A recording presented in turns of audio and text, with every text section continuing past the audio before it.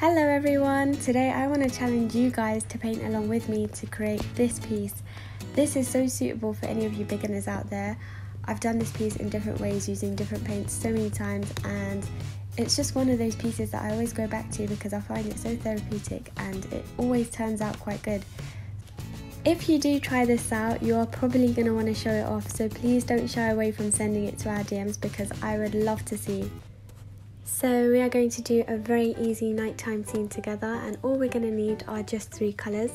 We're going to use acrylic paint for this, so I've got blue, black and white here, and honestly you don't have to have the exact same blue that I'm using. This will work with literally any kinds of blue, and once you see how it's done I think you'll realise that you can use pretty much any kinds of nighttime colours, whether it's reds and purples, anything that you're feeling, you can literally make it your own. But I'm just going to keep it very simple for this one, so these are the colours that I'm going to be using. So for my brushes, I don't think you need to be too fussy with the kind of brushes you have for this piece. I would just say have one rough brush, but if you don't have a rough brush, you can actually use something like this, and you'll see what we'll be using this for, so that you can look for an alternative if you don't have either of these. This is actually a makeup brush of mine that I've never used before, and I found it and I thought it would be perfect to use for this piece, so I'm going to be using that as my main brush. If you have a fan brush and any other kind of brushes that are small in size, they might come in handy for some parts of this painting, so just have them by your side. Since this is going to be a nighttime scene, I will definitely be having some stars in this piece, and for this I'm going to use a toothbrush because I love the way that the bristles work for this, and you'll see how we'll be doing that.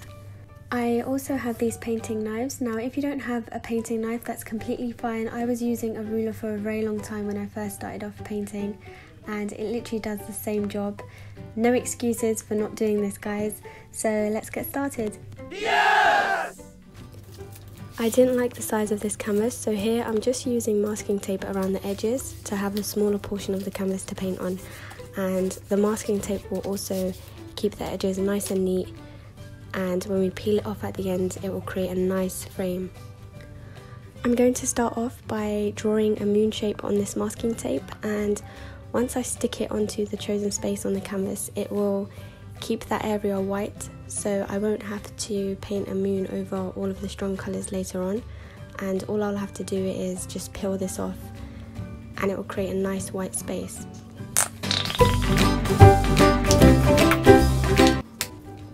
I'm mixing white and blue here just to make a light blue colour, and I'm just going to use this to draw a line across my canvas to make my horizon line clear. So as you can see, the perfectionist in me kicked in and I had to use a ruler, but you really don't have to. I want to make the highest part of my sky the darkest colour, and I want to get lighter as I get into the middle of the canvas where the moon is placed.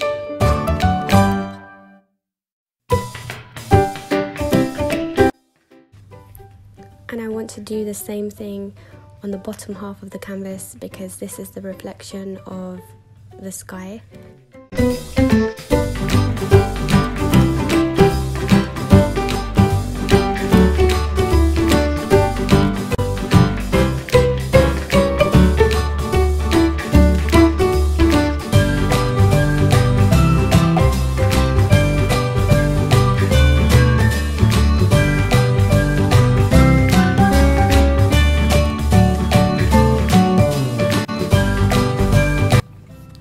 I believe that colours are completely a personal thing, so just mix these colours however you like and just work on it until you get the colour that you want.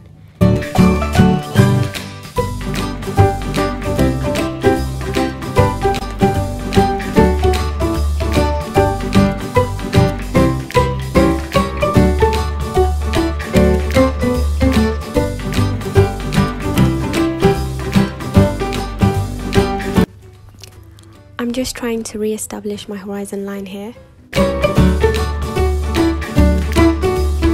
I'm quite happy with what's on this canvas, and I'm just going to start adding some stars now. With this, you want to get the paint to a thin consistency so that when you flick the bristles, you get small little dots. Using a toothbrush, I'm just going to show you how to create these little dots on the canvas to make stars. Make sure you try this out on a piece of paper or something before you start flicking it onto the canvas.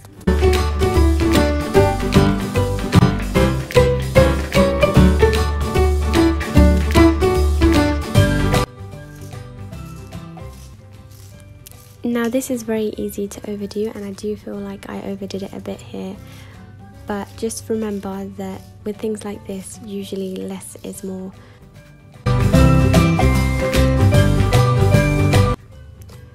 So I'm just going to use a fair amount of white on my brush, and I'm just going to draw a line right below the moon for the reflection of the moon. I'm just going to draw a line and I'm going to spread that all the way down.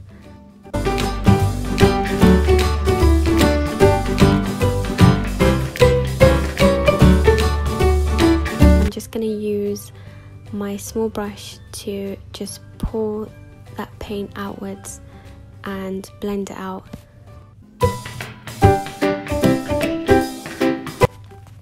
And now I've just switched to my fan brush, and as you can see, I'm not holding the brush firmly at all. I'm holding it very lightly, and I'm just doing light strokes, left, right, blurring that white out.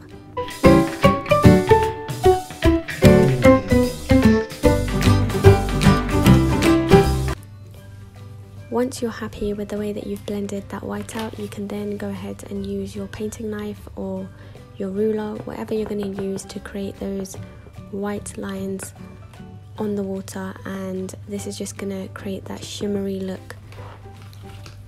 I'm using my smallest painting knife here because I just want to focus right below that moon, because this is where the reflection will be most strongest, and I feel like I get a good control with this small painting knife, so I'm just using that to create these lines.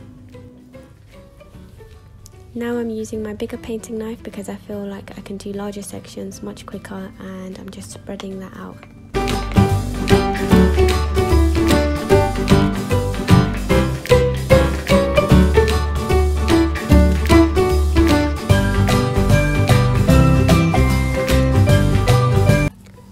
For those of you who don't have painting knives, I just want to show you how you can do this with a ruler. It's the exact same way and you'll get the exact same results.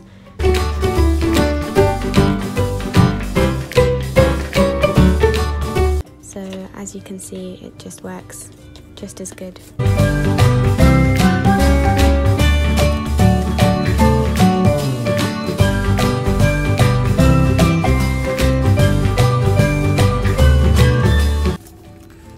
So I'm just going to go back in with my fan brush, and I'm going to use some of that darker colour again, and I'm just going to paint some of the areas that I just felt like I wanted it to be a little bit more darker. I'm using black on my fan brush here, and I'm doing strokes to do these grasses at the bottom here. I'm using my big rough brush here, and I'm just tapping into that black, and as you can see, all I'm doing is pressing onto the paper here to create these silhouettes of these leaves, and it's super easy with a brush like this.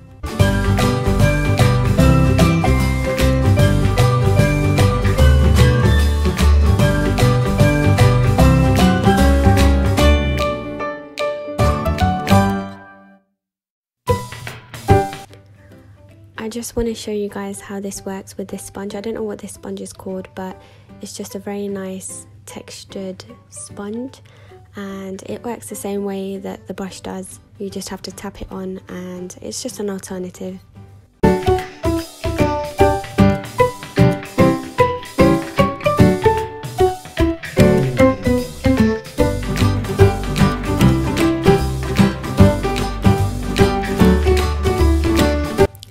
So now that my sky has completely dried, I'm just going to take the masking tape off of the moon.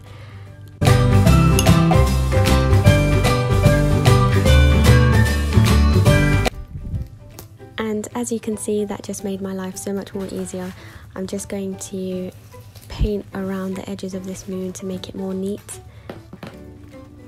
and I'm just using white for this. I'm just going to go around it and make it that perfect moon shape. I felt like something was missing, so here I just painted 2 birds in the sky, but you can't see it very clearly because of my flash, so I'm just going to show you how I did that on a separate piece of paper. So make sure you use your thinnest brush and make sure you thin down your paint quite a lot, so you want it to be more on the watery side. Finally, once everything has dried, it's time to take the masking tape off around the edges of the canvas, and this is super fun, so just enjoy it.